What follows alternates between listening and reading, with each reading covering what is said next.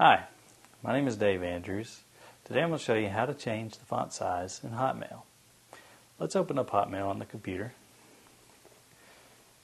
by opening up our web browser.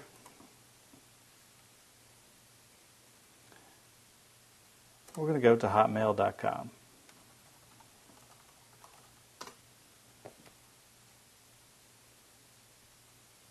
Now that we have Hotmail loaded, let's sign in by typing our login ID and our password.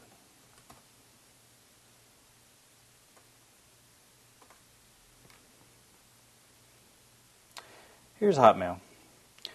Now let's start up a new email.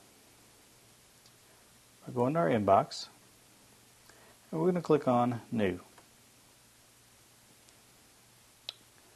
Here is our editing window right here in the middle. I'm going to type a small message, and to change the font size inside of this message, highlight the text that you've typed and then move your mouse up to font size and just select the size that you want. That is larger.